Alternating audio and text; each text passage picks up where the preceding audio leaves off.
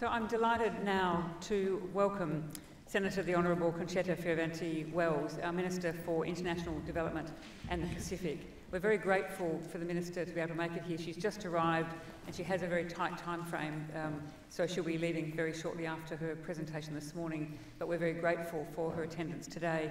And we're also grateful that the Minister was able to attend the joint First Sustainability SDGs conference in Sydney a couple of weeks ago and give us her thoughts on some of those broader issues that were raised earlier this morning about the range of issues that are collected in the SDGs. So it was wonderful to have her along to help us launch that real program of outreach with some of our development partners in Australia. Senator Fierravanti-Wells has served as a Senator for New South Wales since 2005 and as Minister for International Development and the Pacific since February 2016. Prior to this, she was Assistant Minister for Multicultural Affairs with responsibilities in the Attorney General, Immigration and Border Protection and Social Services portfolios. She also served as the Parliamentary Secretary to the Minister for Social Services with special responsibility for multicultural affairs and settlement services. Before entering politics, the Minister was involved in many different community organisations, including on the board of Father Chris Riley's Youth Off the Streets organisation for 4 years, with 2 years as chair. Would you please make welcome the Minister?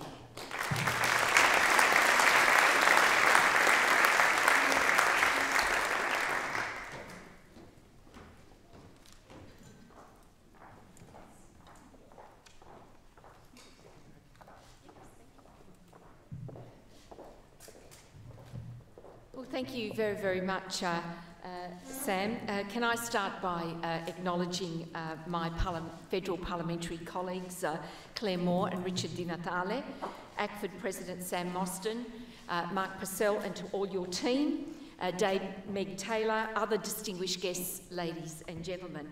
Can I also add my acknowledgement to country?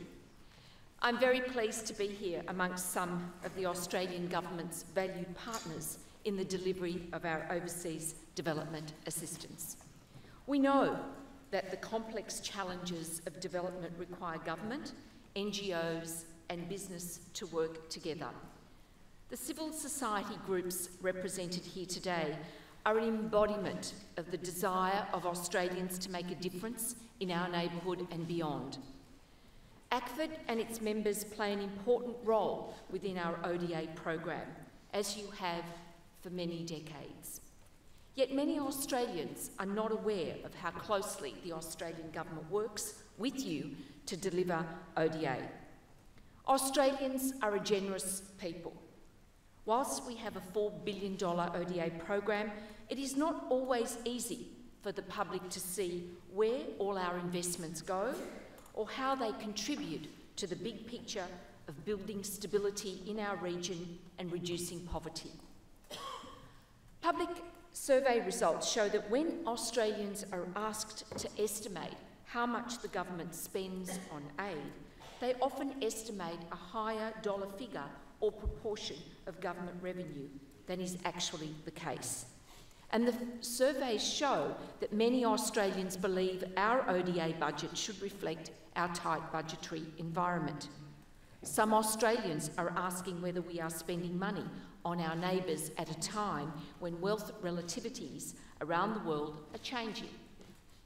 As a result, the paradigm within which we promote ODA has changed. The question is no longer whether we are spending enough on international development. For some, the question is why we are spending so much. We need to make very clear the reasons why it is good government to require Australians to contribute to development abroad. In short, we need to promote our work at home and abroad. We have not done well in taking the Australian public along with us.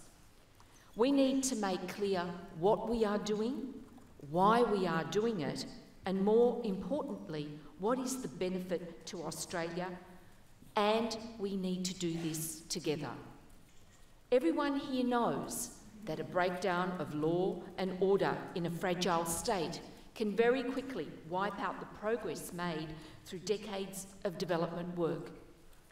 We know that the security and prosperity of other nations reduces risk in our international environment, and creates opportunity, including for trade and investment. So it is good policy for the Australian government to deploy our wealth, our skill and our goodwill to assist developing countries to achieve the inclusive, sustainable economic growth that produces peace and prosperity. It makes sense for us to focus this assistance on our region, where we have the most at stake.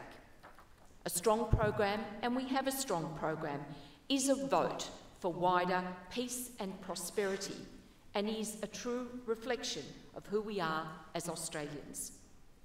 Australia's ODA has a key role in promoting a safe and stable neighbourhood and wider region. This was clearly recognised in the 2016 Defence White Paper, which identified Australia's immediate neighbourhood as our highest strategic priority after the defence of Australia. Hence, 90% of our ODA is spent in our region, the Indo-Pacific. Aid complements our diplomatic, our trade, our defence and our policing efforts. Our support helps our regional partners to be peaceful, democratic, well-governed and follow the rule of law. We know the causes of instability and conflict are complex. That is why Australia ensures its ODA is well targeted to where we make the biggest difference. We work to strengthen law and order, reduce conflict, fight corruption and improve access to justice. We have a strong record, as demonstrated by the achievements of the Regional Assistance Mission to the Solomon Islands.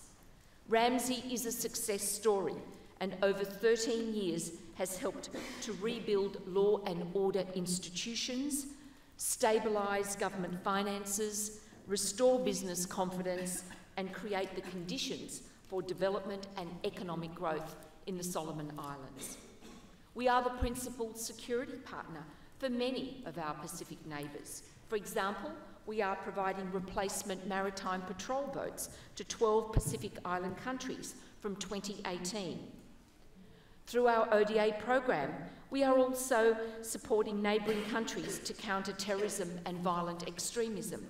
For example, over the past 5 years, our Australia-Indonesia Justice and Security Partnership will include support for the government of Indonesia to counter violent extremism and build its counter-terrorism capacity. For long-term stability, governments need to provide security as well as services and economic opportunities. And these need to be available to all, including women, girls, people with a disability and minorities. Our ODA helps our partners to respond to these needs. To that end, for example, we are helping to build the education sector in the conflict-affected Muslim Mindanao region in southern Philippines, where we enabled 76,000 children to attend school in 2015-16 and provided training to more than 2,400 teachers. Educating young people gives them the opportunity to participate in the workforce, lift themselves out of poverty, and contribute to economic growth, which in turn contributes to economic and political stability in that country and in turn in the region. Instability is a brake on growth. By helping to remove this brake, our ODA supports more economic activity in our region. This leads to more trade and investment opportunities which benefit Australians and our neighbours. Investing in stability saves money in the future. Investing in the resilience of communities to reduce the impact of crises when they happen is far more effective than funding recovery operations. The sooner work on early recovery begins, the more effective the post-crisis recovery process is likely to be. Despite important differences between the government's ODA program and the work of NGOs, our interests lie side by side, which makes us partners in development. The Australian Government is committed to work closely with you, so much so that we collaborated closely with the sector to develop our policy for engaging and working with NGOs. Our collaboration has evolved over decades and is given formal expression through our partnership with ACFID. I am pleased we will continue to work together, having signed a new 3-year partnership this month. We have very good reason to be proud of what we have achieved together. But we need to do more together to explain the big picture of how ODA works and why it is important to all of us. I am personally committed to this work and I ask for your help. Of course, this requires regular and substantive communication. And since becoming Minister for International Development and the Pacific, I have taken the opportunity to meet with many of you and will continue to do so. Some of you I have known over many years, given my various activities in the social policy area. As you know, I have spent a lot of time travelling. Indeed, I have become such a frequent flyer through Nadi Airport that I am now on first-name basis with the Fijian protocol staff. Just as you have unique strengths in delivering ODA, you also have unique advantages in advocating it. Your humanitarian purpose and independence from government mean that your voice can explain powerfully why ODA is so important. Of course, the Australian Government respects your right to hold and to prosecute independent positions. But we also need to acknowledge that the role of NGOs is changing. Australian and international NGOs need to remain relevant to rapidly changing development contexts. When I met Mohammed Musa, Executive Director of BRAC, earlier this week, he stressed to me the need to better appreciate the evolution of local NGOs and how international NGOs can work more innovatively with them to achieve better outcomes on the ground. Looking even further afield, the Australian Government is concerned by moves in certain countries to curtail the role of civil society. One of our objectives is seeking election to the UN Human Rights Council, is to push back against this trend. It is important to acknowledge the solid protections in law and policy that Australia has in place to support human rights, the contributions we have made globally to protect human rights and the fundamental freedoms we enjoy as a result of our liberal democratic society. We would welcome your support for our campaign. The government's ODA program is changing to reflect the new opportunities and challenges out to 2025. We have a good story to tell the Australian people. The Turnbull government has responded to the transformation of the Indo-Pacific by differentiating the way we deliver assistance there. In recent decades, 1 billion people have been lifted out of poverty and billions more have been enabled to connect to each other and to a world of knowledge and aspiration barely imaginable a generation ago. Now, private sector investment and remittances are driving development, so delivering ODA through new partnerships and innovation is key.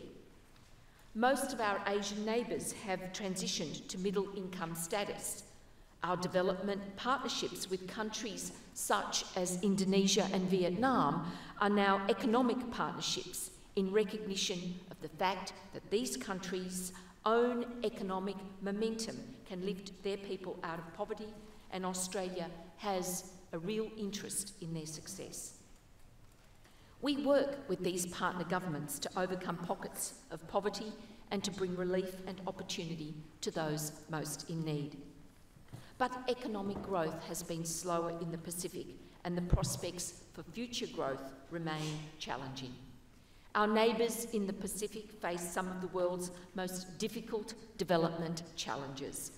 The world looks to us to lead the international response, and we look to do so in partnership with each Pacific Island country.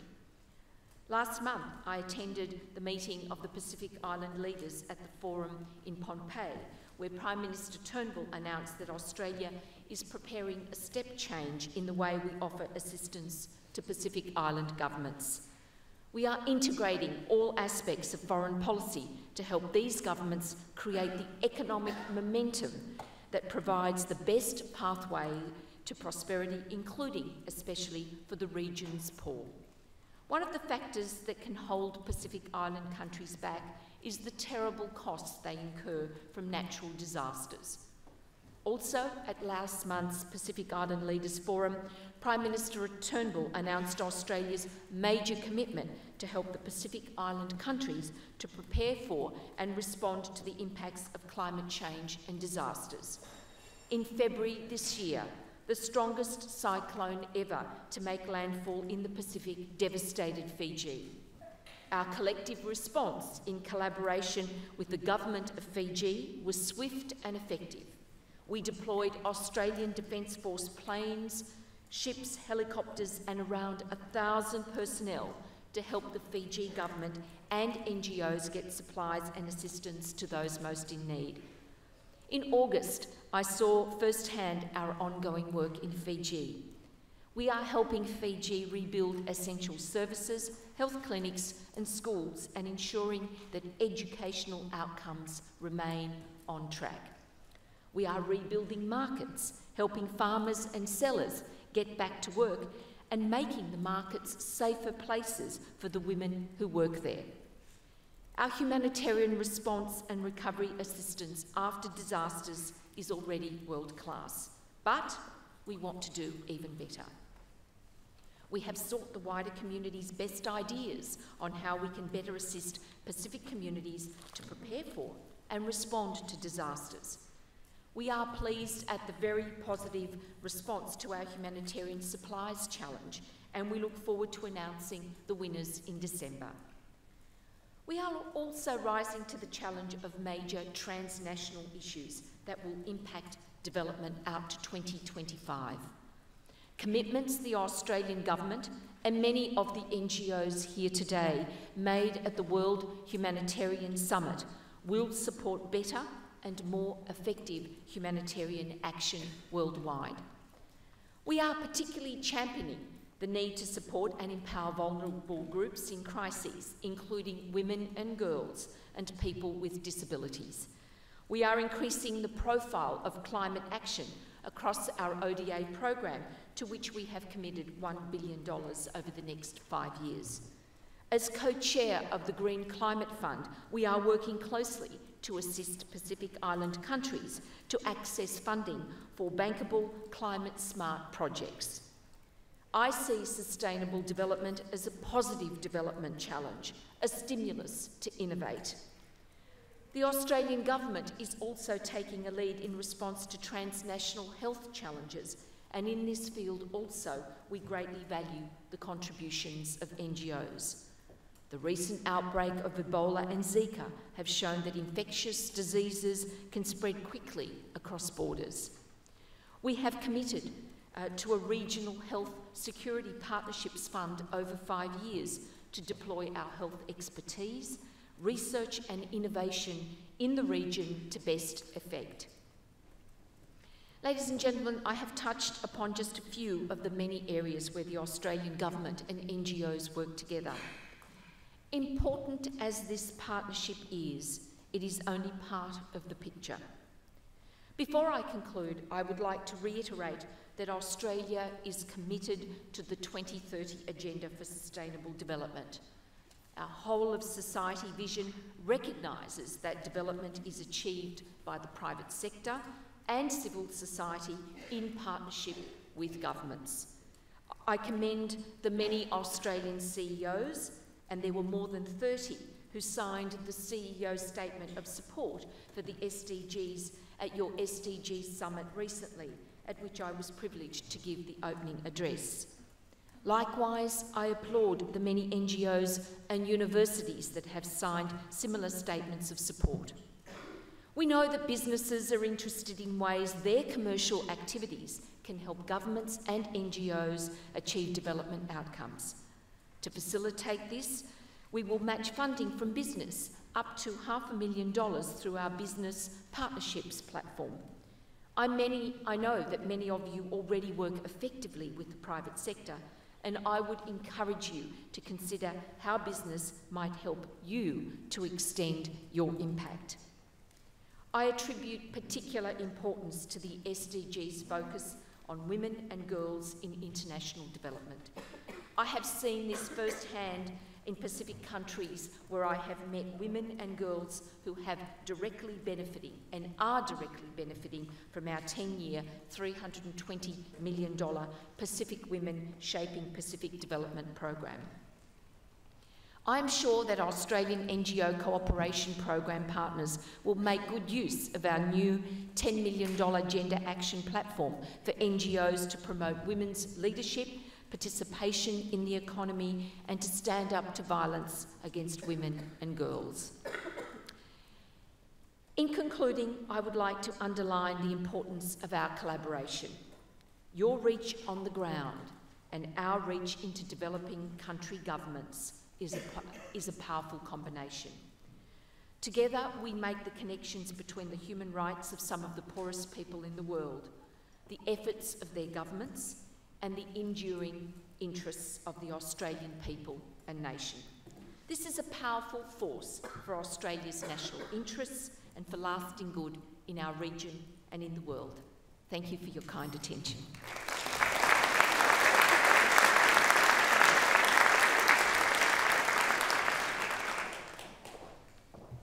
Thank you so much, Minister. We're grateful for the amount of time you've given us this morning and for that comprehensive overview of the government's interaction with the sector and beyond.